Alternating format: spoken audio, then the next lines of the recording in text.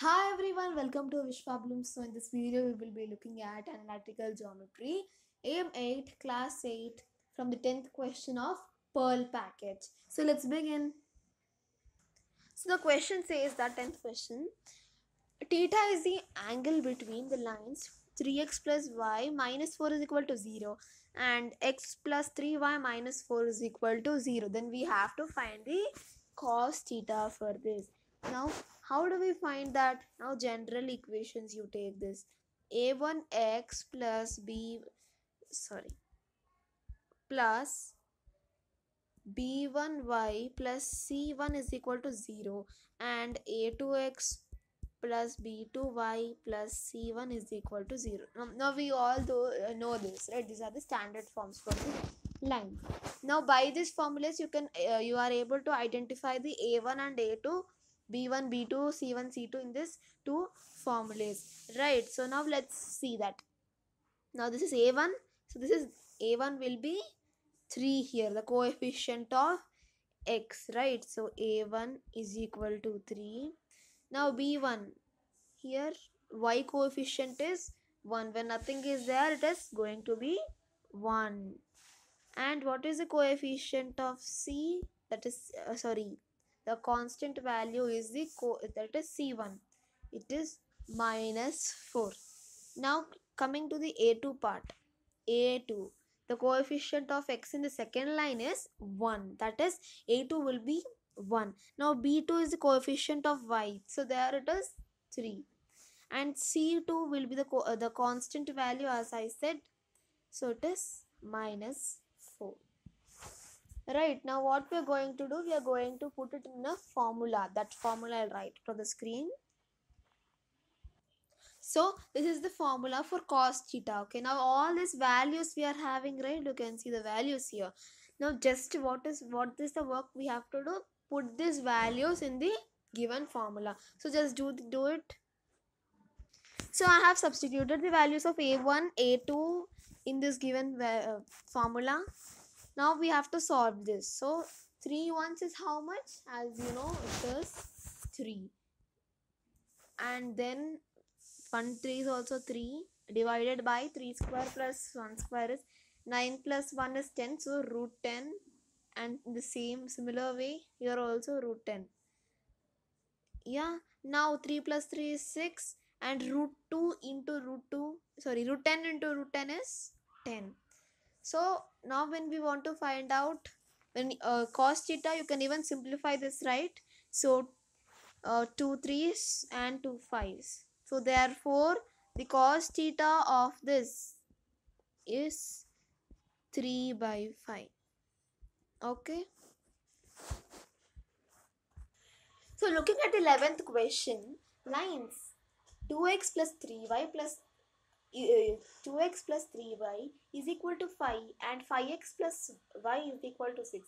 Between these two angles, there is an acute angle. Okay? Between these two lines, there lies one acute angle. So we have to find a particular acute angle. Okay. So generally, what is the format of the line?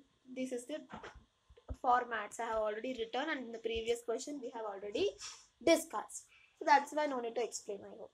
Now, as it is in the previous question, how we did, what is a1? A1 is the coefficient of x of the first line.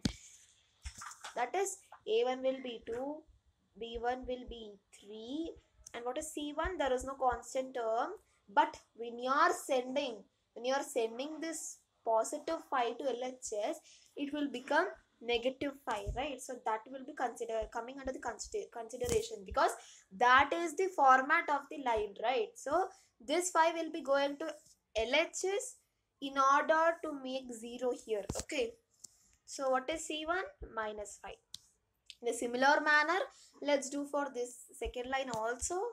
First, a2 is equal to 5, b2 is equal to, there is no coefficient here, there is no number, in the sense it is 1. And in a similar way for c2 also, it is like it is same like how we found it for c1. So this 6 will be moving to LHS, right? So it has become minus 6. Now all the values are in front, and the formula I'll be telling you, and then we can move on. So which formula generally you think we have to use? Obviously cos theta, as already we have used for the previous question. So let's write the cos theta formula. So you can now view the formula. Even you can also see the values. Now what you will do? Just substitute all these values which are being found out into the given formula.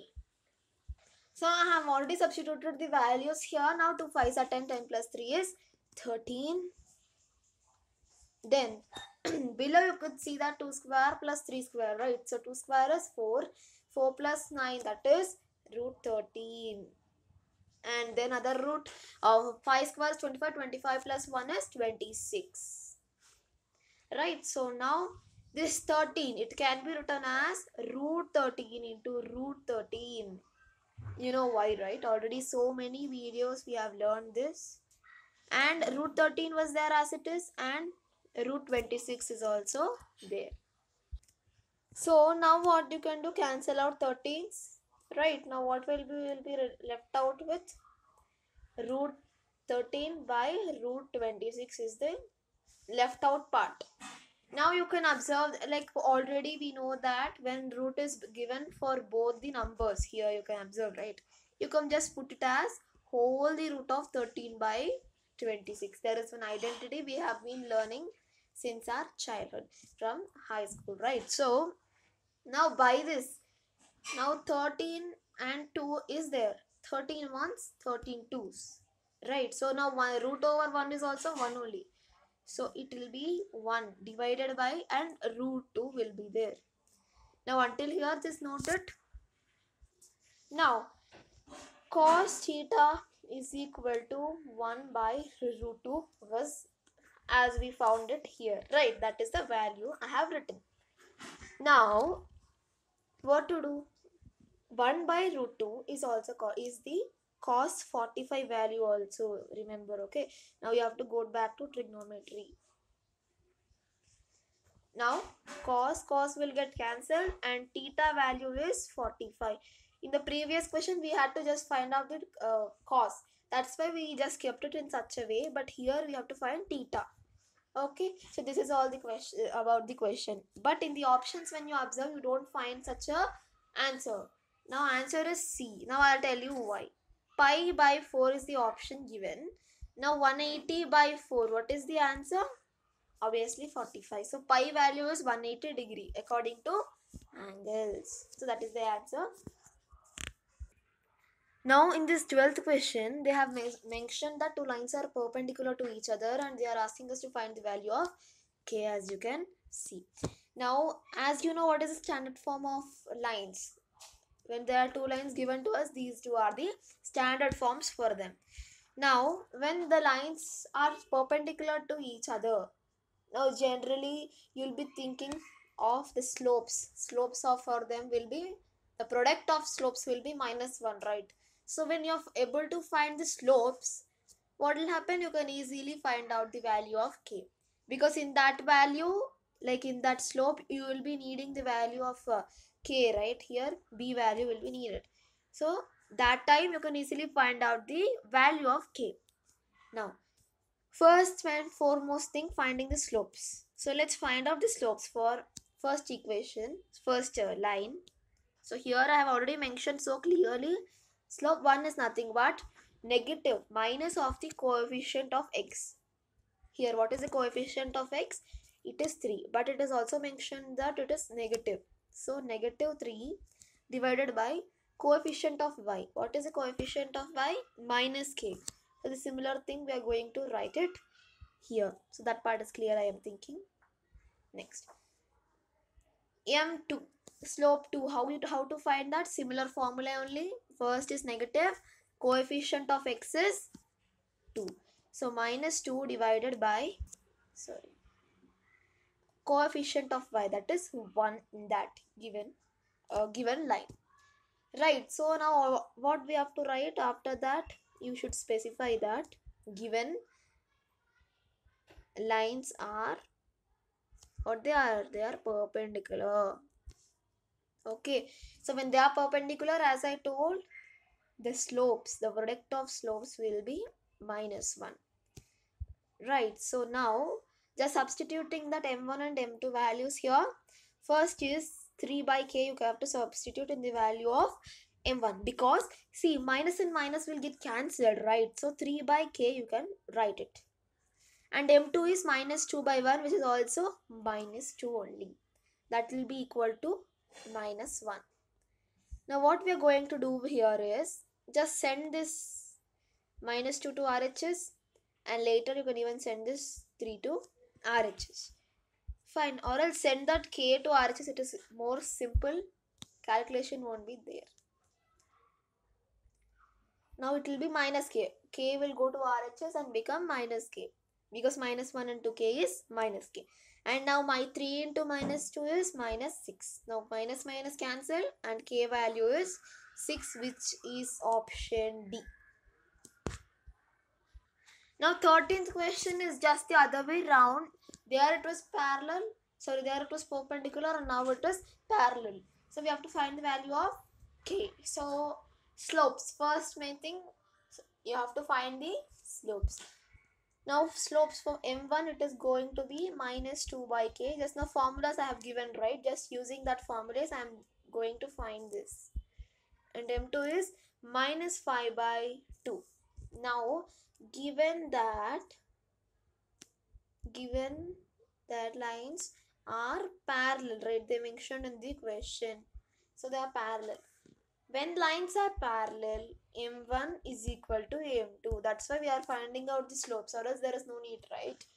Now just putting this m1 and m2 in their places, minus 2 by k is equal to minus 5 by 2. Now minus minus will get cancelled when they are on same like opposite sides of the equal symbol. And when you solve it, simplification is your part. Just cross multiply, okay? You will be getting the answer. That k value will be 4 by 5. That is option B. Sorry. Okay, next question. Now 14th to 16th questions are passage based questions. So first to 14th bit we will see. So here they are telling that L1 is equal to 0, L2 is equal to 0. They are parallel to each other. Then what is the condition which it has to satisfy? That is the correct condition they are asking. So it is option B is the correct condition, because A1 by A2 should be equal to B1 by B2, but should not be equal to C1 by C2. Okay, there is no explanation for this. Now in this 15th question, the case is like L1 is equal to 0 and L2 is equal to 0. They are perpendicular. Then what is the correct condition they are asking? So that is option C, okay. A1 into A2 plus B1 into B2 will be equal to 0 is the correct conditions required to satisfy. Now 16th question, L1 is equal to 0, L2 is equal to 0. They are coincident through each other. Then what is the correct condition to be satisfied is B condition has to be satisfied. So what is the condition which is specified there is A1 divided by A2 is equal to B1 divided by B2, that is equal to C1 by C2. So this is a condition. Now with this we have completed our pearl package. So in the next video we will be looking at the emerald package. Okay, so thanks for watching our video. Do like, share and subscribe to Vishwablooms. Bye.